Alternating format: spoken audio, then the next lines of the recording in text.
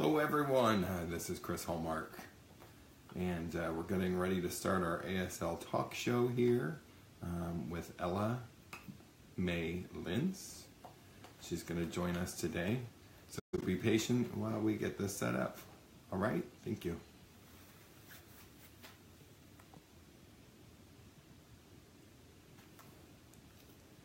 Hi, Cassandra. Glad you could join us.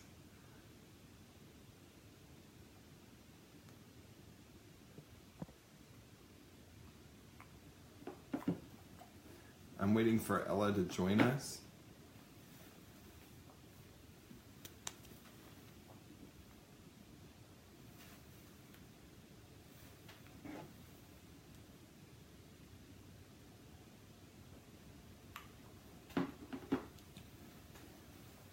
Okay, I've been talking with Ella through a text message, so we're trying to get this Facebook Live going so she can join us, okay?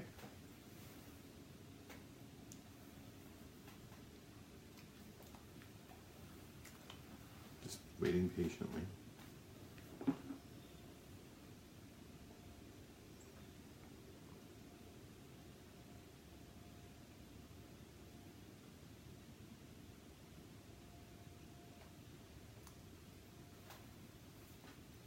Hello, Anna. Nice of you to join us. And Jadalyn.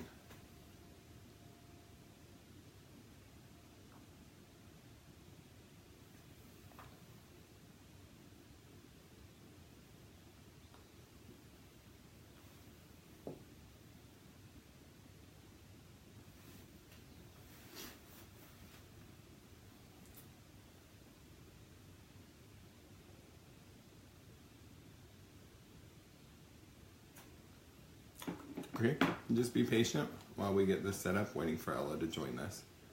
Thank you.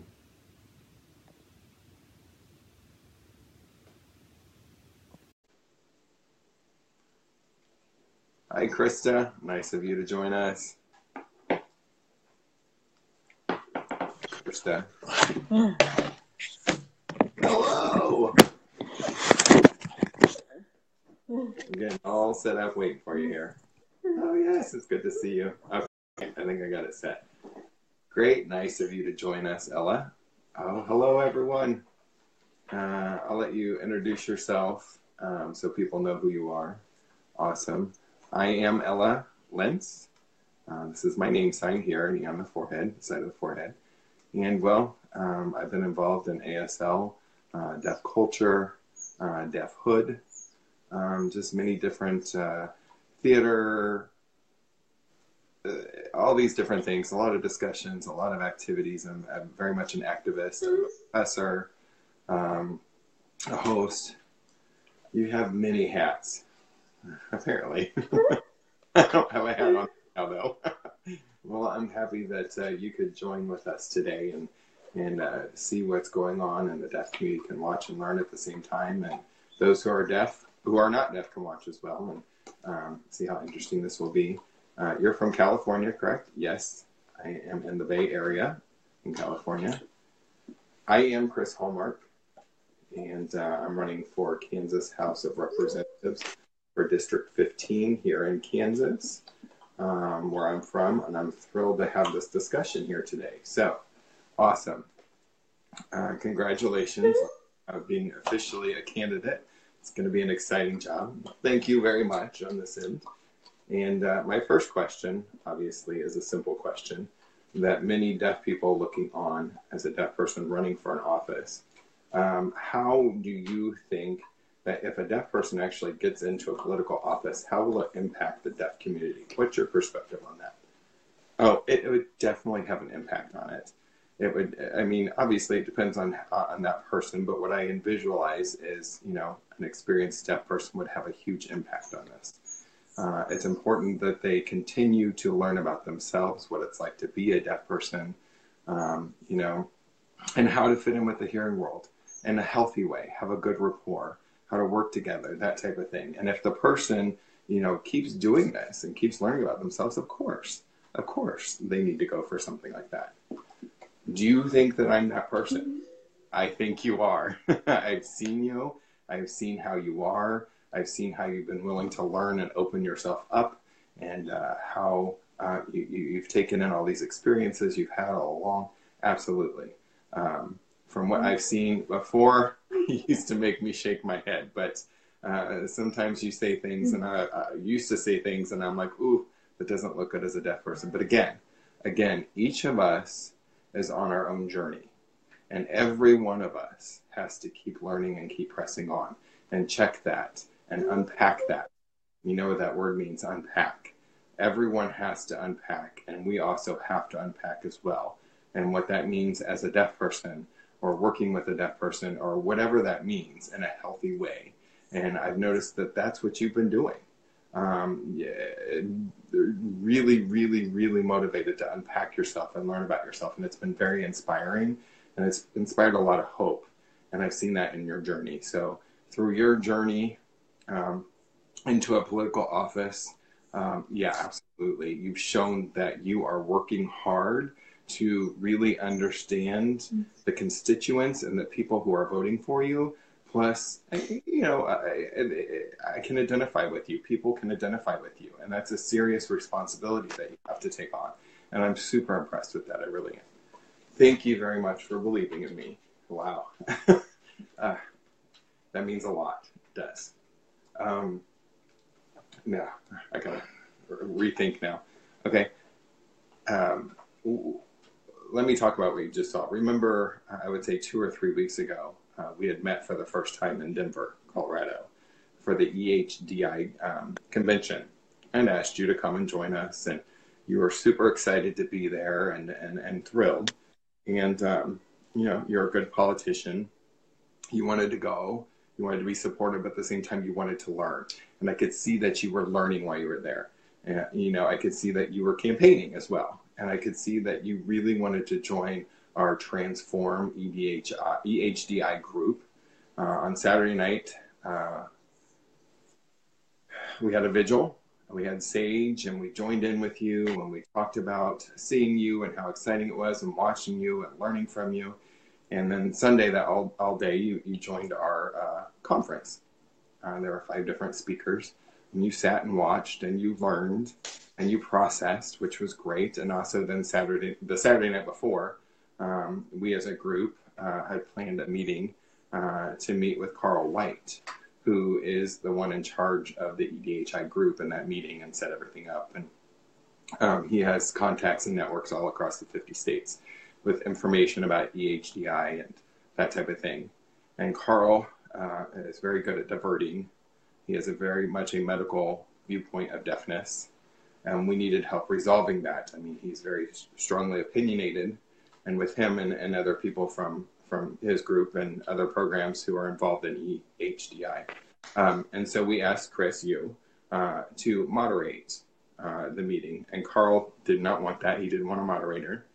And there was a lot of tension between the two groups, and I was just very impressed with how you handled it. You kept it cool. You supported us and our group and what we asked of you. And at the same time, you kept everything diplomatic. You kept a good conversation with Carl, and Carl was kind of thrown off balance by that. And you could tell that Carl started to basically give control to you. And I was super impressed with how you handled that. And then also how you shared your experience at the same time, and how, you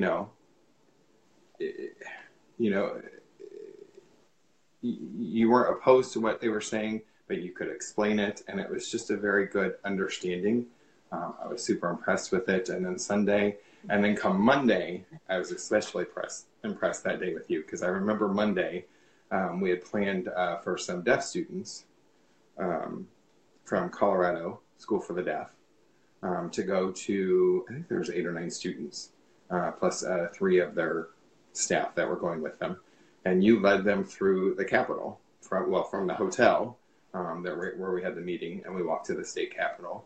And then we met you there. We met also another legislator there from the state. I believe her name was Leslie.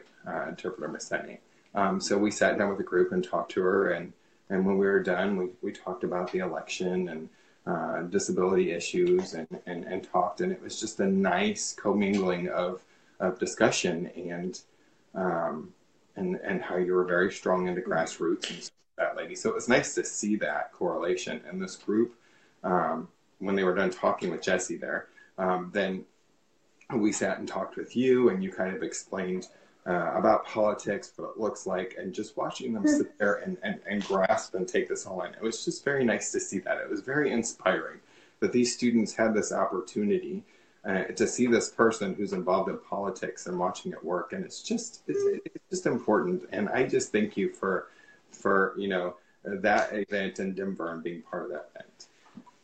And I was really thrilled to be involved with that. And, it was very special to me because it was one of my first real experiences where I finally got to be involved with making changes and impacts and trying to shift the focus from one way to another in this. And my favorite part was with the students, like you said. I loved it when they started reacting and asking questions and getting ideas and, were asking me for questions. It was very enlightening, and it just made me feel really good. When I left, I told my friend, I said, that was just awesome. That feeling, it was just a goosebump moment, where you have, this is somebody in America that the deaf children need, and I'm ready to take on that responsibility. And I thank you very much for everything you just explained, and really for everything. Well, thank you too. And also remember that in the political process, I took several classes a long time ago. Christine Pelosi, sorry. She's from California. Her daughter taught a class here, and I took it. And I believe it was called Campaign Boot Camp, excuse me, interpreter made a mistake. It was for, if you wanted to be part of a nonprofit group or you wanted to be in office, and it was 4 Mondays in a row that this class was. And I shared with the students, and it was very important, the things that we picked up on in those four Monday nights that we took this class. That you have to have a team, you have to have a manager, you have to have people who are responsible for different things and making sure everything goes smoothly. You have to envision things and figure out things and how to set things up, and people on every part of your team in all these different areas. And something I learned also, the finance portion, fundraising, is important, which you've been trying to fund. We did a small fundraiser for you there in Denver. How much did we earn that night? I think that night was about $1,000. Awesome. That's pretty good then. And then the following Monday was the message. What message you want to portray to everybody and show your character, that type of thing. And I've seen that you've been working on your message and trying to figure out how to make that message and looking at your experience. And the last one was mobilize or immobilize, however you want to call it, or mobilization. Getting people out to vote, getting your support, events, that type of thing. And so I see all 4 of these components come up in your campaign. Of course, I don't know everything, I'm not involved, but I can imagine that all these 4 things are part of your campaign, and I want to learn from it and see what your experience is. And I picked up a lot of those skills when I was exposed to different state legislatures, when I was involved in before too. So one more question. I'm facing some difficulties with the deaf community to try to get their trust. I was wondering if you had any advice for me on how I could earn their trust to get involved in our campaign and believe in our capability and what we can do, and at the same time donate. I make vlogs every day. I have a lot of positive comments. What's your advice? First and foremost, if you don't mind me expounding on it a little bit, one of the problems, where do they live? Are we talking the 15th district? Are we talking outside of that? Can you explain your question a little more? Some of the comments I typically see are that, it's not possible for a deaf person to win, that a deaf person is not going to win the vote. The second one is money. Money's hard to raise. Fundraising is hard. It's hard to convince hearing people to believe in a campaign like this. And some think that me, Chris Hallmark, I have a big job in the state, and trying to win that election is just too big. I'm starting too small. That I need to start maybe at city level or work with somebody who might be hearing to win the election and work underneath them in an office to learn. And then fourth, just not trusting me. I may be a scam. We've had other people in this community that have done that and that have scammed people for money and that type of thing. And there are laws that protect campaign finance. I can't use it for personal. I can't do that. I can't break any laws when it comes to money. And people are still obsessed with that I'm a scam or I'm scamming people and they don't want to donate money. Okay, those are 4 questions all in one. Hopefully I can remember them. First question being, what was the first question? The first one was related to the ability to win an election. Okay, can you win an election? Again, if you really applied the 4 M's that I spoke of from the classes I took, and if you're willing to change, improve, and get better and have the right attitude, and you really unpack yourselves and you have this team that's working well and you're taking feedback and you're getting ideas and you're getting support, there's nothing that can stop you, really. There's nothing. I mean, people have to vote and we'll know the result from the vote itself. But honestly, I mean, if you lost or if you won, that doesn't matter to me. It's the experience. And you should gain from that and learn for the next time. And a deaf person, really a deaf person, it is a challenge for hearing people, really. People might be more likely, to say, oh, a deaf person could do this. But would they truly be able to understand our needs and at the same time stand up for his own deaf constituents or the people in his district? And I see no reason why people would be reluctant to that. But again, it depends on how you message and what message you put out there for yourself. Yes, it can. It is absolutely possible. Hopefully I answered that question. Yes, you answered it perfectly. Okay, the second one, money. Oh, yes, it is expensive. And I understand that what you can get up to $20,000. Is that what it is? No, I want to get over $20,000 for state. My goal is above $20,000 for this district. Is there any limitation? The only limitation is up to a $500 donation per person from a business or a personal. And if you own a business, you can do personal and business. But I mean, I can raise up to any amount of money that I want to, but my goal is $20,000 or above for the campaign. Why did you pick $20,000? Most likely, that's what state races tend to be, $10,000 to $50,000, depending. I would feel comfortable at a $20,000 level. It still would be a bonus if I outraised the $20,000. So obviously, you've done your homework. You're figuring out the minimum that you need. And I believe what you say. I do. $20,000 is very reasonable, and absolutely possible. If I mean, you have a new campaign.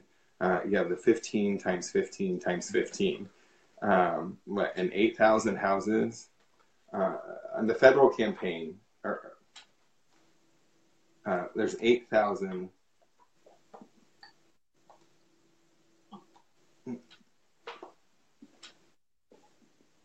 Sorry, we had a mix up here. Sorry, I misunderstood. I thought you were talking about House of Representatives. Here in the houses, yes, there's about 8,000 houses here in the district. About 8,000. Okay, say each one donated $20. $20. I mean, that would be $160,000. That's $160,000. I mean, that's just $20. I mean, so that's not bad. I mean, some people it might be a challenge for. $20 shouldn't be all that tough. I mean, if they believed in you, I mean, even if half of them, I mean, but still, you're talking $80,000. That's really not that difficult. Then you have people outside of the district like me. I'm in California. I donated $100, say. And if people keep donating from outside of the area, this is not going to be difficult. So, I mean, if you just frame it for them that you can do this, I don't see a problem with that. And I want to add something to that. I'm in a unique situation because many candidates here typically ask their friends and family first for their donations, and then they shift to find people they work with, that type of thing. And my unique situation is because I'm asking the deaf community because they are my family. Exactly, that's beautiful. And so I'm asking them and starting with them so that I can raise the money. But at the same time, I want it to look like, yeah, I want people to know that I represent them. And when I go into this house and I work there, I don't want the person in the legislature to say, remember, I want to say the hearing people. I don't want to say the hearing people put me in here. I wanted to say the deaf people put me in here because I represent them. I think you made a really good point there, Chris. Your family. I love that idea of the family, that this is your family and you start with your base, what we call your base, yes. Not the voters, but your base, the people who know you, the people who believe in you, live with you, who socialize with you. Those are the people who know you. And I think it's super important that they donate to you. It doesn't matter if they live in your district. They don't have to live in your district. And then you can be more motivated to work for the people in your district. I think that's a great concept, and I think it's a challenge, and I think we need to be challenged by it, but we can do that. Like, I just saw a movie, Dolores, the woman who walked around with Cesar Chavez in California during the great, I believe it was in the 1970s or something like this. It could be the 60s, 1960s, somewhere around in there, 1960s. Yes, the 1960s, okay, in California. And that woman walked around with him, and he basically forgot she was still there, but he lived till he was 87. But the movie is a documentary about her, and her famous quote is, okay, it's C, sorry, for yes. Ude, I'm not spelling it right. It means can, but yes, we can. Yes, we can is the quote they use. And he gave a lot of speeches during his campaign from people, locking arms together and uniting together and trying to make a change and getting people employed and supporting health insurance and all these wonderful things. And, from the people who worked on the farm. And it was just one of those kind of movies that just gives you goosebumps. It made me think about Obama because Obama took some from that, and it was just very impressive. So I just wanted to give you that tidbit that yes, you can. And yes, we can. Yes, we can. Sure. Okay, I like that. I like that a lot. That gave me goosebumps now. Third question. I'm going to modify the question a bit. Some deaf who might be resistant to donating because they feel that here I'm in Kansas, and this campaign, if I win the election, it's going to have no effect on deaf people in another state. How do you respond to something like that?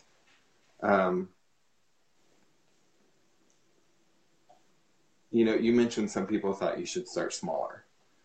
State level is a moderate. It's not small, but it's not big by any means. And I think that's a good starting point. And because the unfortunate thing is maybe only, you might be the only deaf person running for an elected office in the United States. I'm not. Right now there are 4 that are running. They haven't won any elections, Democrat or Republican. We have one that just this last fall, Neil McDevitt.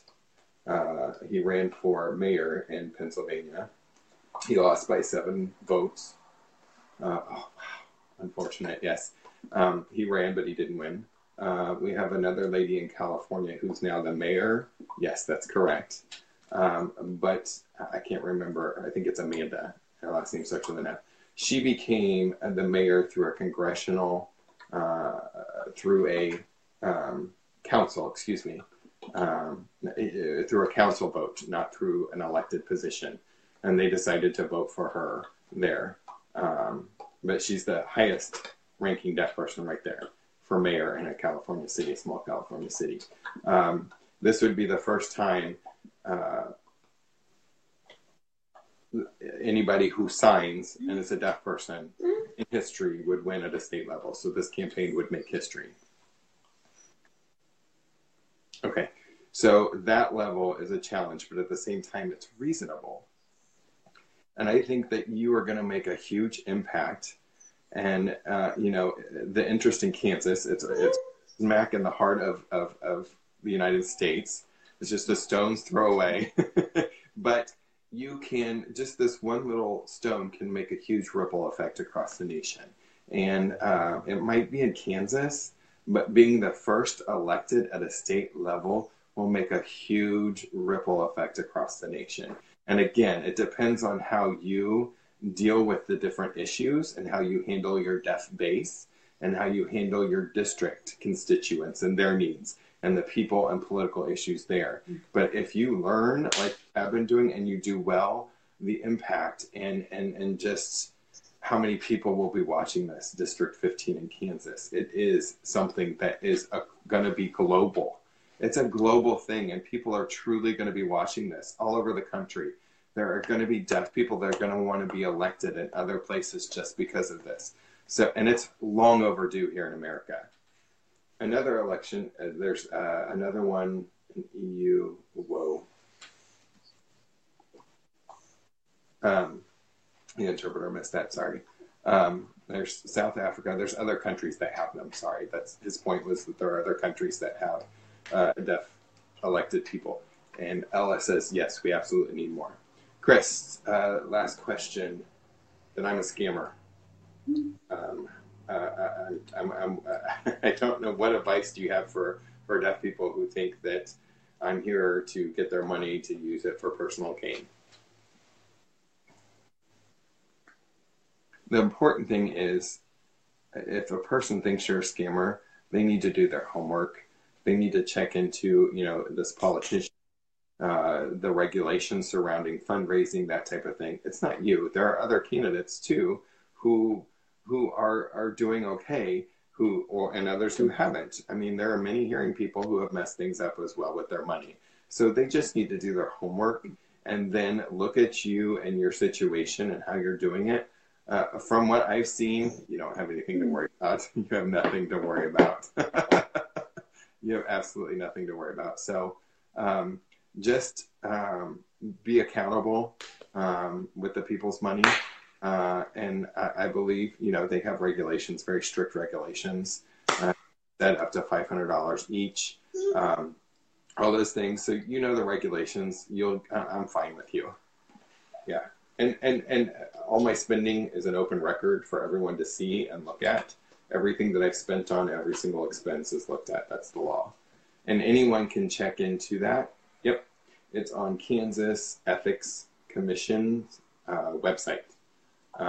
It's open for anyone and all candidates that are on there for any office that they're running for. Everyone's is on there.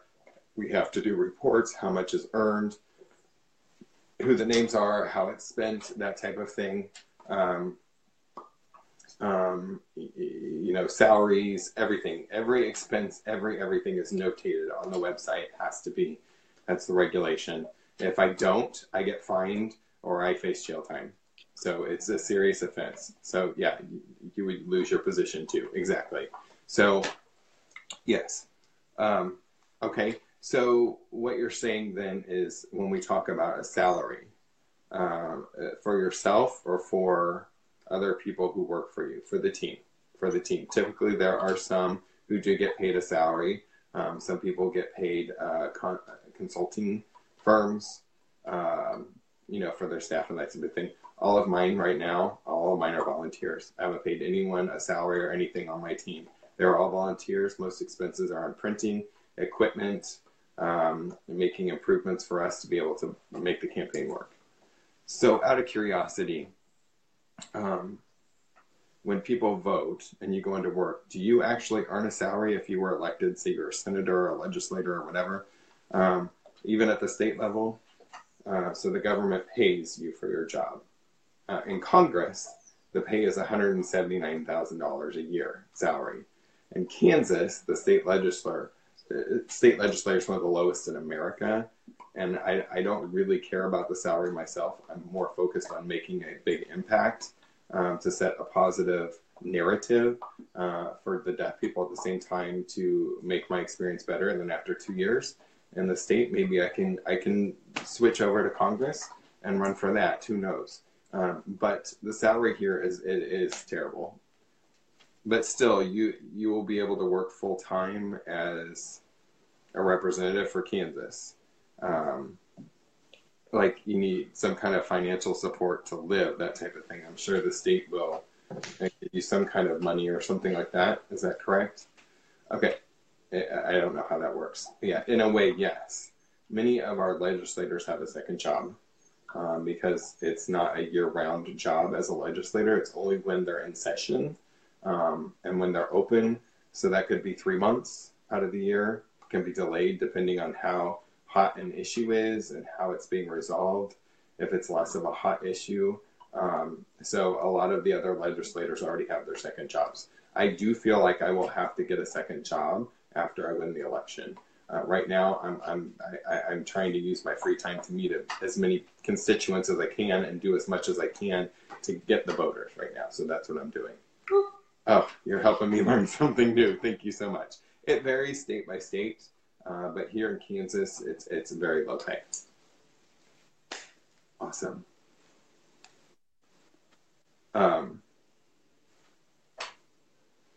I was thinking if you have any other concerns or anything, or any more questions. Let me think of other questions. I haven't seen anybody ask any questions. I've been trying to watch the discussion, but I think you've answered all of my questions. I'm designing a new website right now. It's not out yet. For now, we have change15.com. That's where people can go and make a donation there. Change15.com. And at the same time, when the website's done, it'll be change15.com as well. And they'll be ready and show everyone the full website, the links and everything, how to donate and all that will be on there. But for now, I'm just encouraging everyone, every deaf person, every person on here to donate. You're my family. Please support me, make this possible so that I can get all the people here in our district out to vote and vote for me. This is super important to replace or to change District 15. That's where Change 15, the representative we have now is Erin Davis. She just recently replaced, she was the deciding vote in an important bill. The person that she replaced was a Republican who was planning on voting against this bill. And the chairperson replaced him with her. And she voted in support of the bill to break a tie on purpose. So I don't feel like she's representing me because the bill was to actually change our Kansas Constitution to remove the Supreme Court's checks and balances on the legislators in regards to school funding. So now there's no checks and balances in place. The court had decided that the legislators needed to push for a bill to be passed to raise the amount of money per child in Kansas in the public school system. And it just so happened that the group of Republicans were not happy with that decision, that the court was forcing them to increase the budget. So they were trying to change the Constitution, use my representative to break the tie to change the Constitution. And that's horrible. She's a lobbyist. She works for a company in Washington. When people have asked her, isn't that a conflict of interest? She's said that the lobbying company doesn't affect Kansas. So that her position doesn't have any effect on Kansas, but she is a lobbyist. All of her money comes from a lot of businesses, especially in 2016. A lot of the people who have told me about her that she doesn't go to a lot of doors, she doesn't meet a lot of people. She's not looking for, she didn't look for a lot of votes in 2016, but this year's going to be different. I feel like I'm really pushing to get people exposed to sign language that deaf people can. I was, through the world, I was the world traveler, and I feel like this is what I'm doing here, kind of going through this district and gaining all of that, and to make these hearing people more comfortable with the idea of a deaf person, like, oh, they're deaf, it's no big deal. And then, and it's in Olathe, right? Exactly. It's in Olathe. Yes, it's in Olathe. Oh my goodness. You have the deaf school that's there in the town. You have that new museum for the deaf history that's there in town of arts and culture. I mean, they've already had such good exposure to this already. And seeing you, people already be familiar with the fact of deaf people. Plus, on the flip side, people then, you guys can influence each other. I think that would be a great district to start in. This afternoon, I went to a 3rd district forum. There, after it was done, I went to walk out, and one of the ladies came up to me and said, "Aren't you Chris Hallmark? Do you know of any deaf tax preparers? Because we might need one to work with a deaf person who showed up, and we don't know how to help her. This year or next year, we want to be ready with a deaf tax preparer." And I told her, that I will talk with the people I know, but she's looking for a tax preparer that's deaf. And that it made me feel good to know that people are looking for something like this. That's great. And for sure, hopefully, there are several deaf tax preparers. I know some myself, but hopefully there are some. So that's great. You talk about meeting people, like that movie I saw that I talked about. I just saw it a couple days ago, the Dolores movie. Yes. No. Her daughter, it was her daughter who gave a short speech after the movie. Juanita was her name. Valez. And she had a strong belief that you really needed the face-to-face contact. And that is truly the best way to relate to people, better than social media. And I said, absolutely, social media has its role, it does, but the best way is person to person, face to face. And so what you're envisioning of going door to door, that kind of grassroots movement, that type of thing is really good. And I really want to encourage people to donate. I'm going to donate again. I already donated, but I'm going to donate again. And I appreciate that. Thank you. And I also wanted to tell the audience, if they don't know, since August of last year, I've been making a vlog every single day in sign. It's captioned. I actually have English and Spanish. I made it past the 240th vlog, and I do it every single day. I'm going to end on 365 days. And I don't feel like giving up. I want to do that because I feel like, it's going, it's working. I don't need to push it. It's already in motion and it's already moving. As well, my election will be November 8th.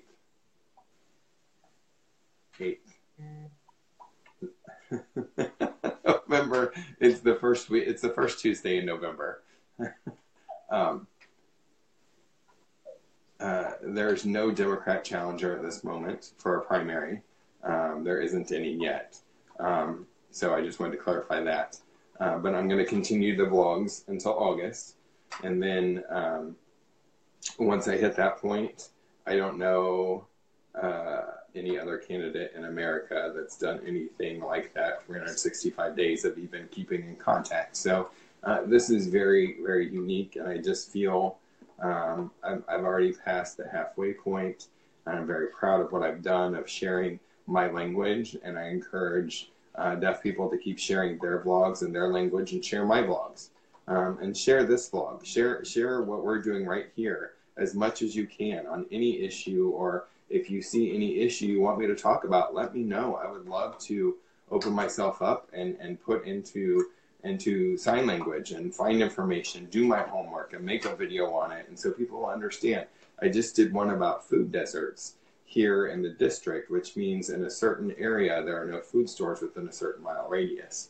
And so we have one here, and I exposed that on my blog, and people are surprised, like they had no idea that this even happened.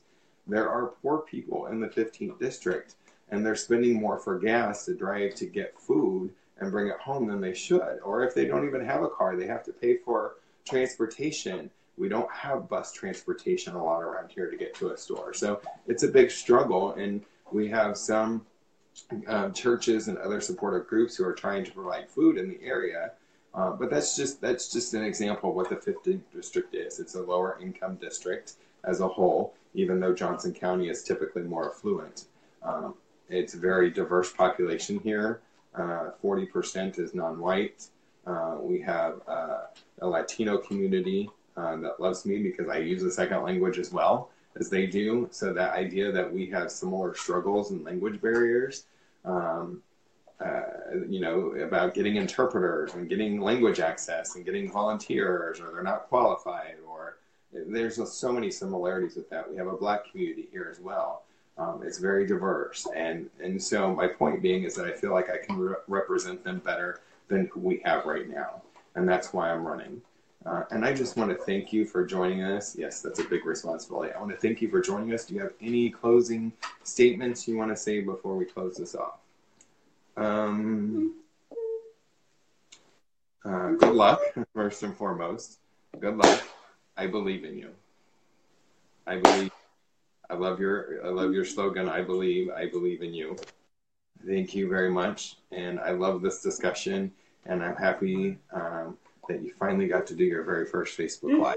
And hopefully you'll do more often for other people, and kind of have some open discussions so people can see this and have discussions like this with deaf people as they learn. Yes, now I know. I've always seen people do it with one. Now I see it with two screens. Being able to talk, that's nice. I didn't know how it works, and now you showed me. So hopefully we see this more often. All right, thank you so much for running, Chris, and thank you for taking the shot, and I believe, and I'm just so glad you've unpacked yourself, and you're growing and maturing, and I thank you so much. Thank you so much. I love you, Chris. Love you too. Bye-bye.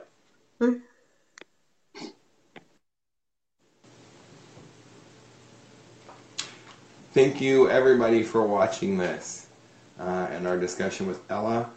Very, very powerful, very enlightening and emotional experience for me.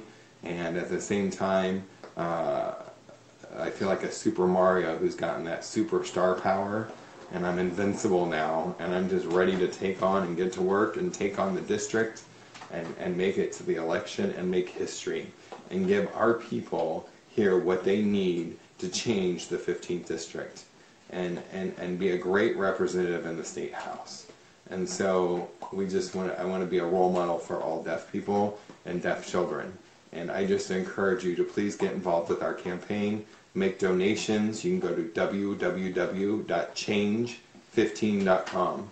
So that's change15.com. You can make $15.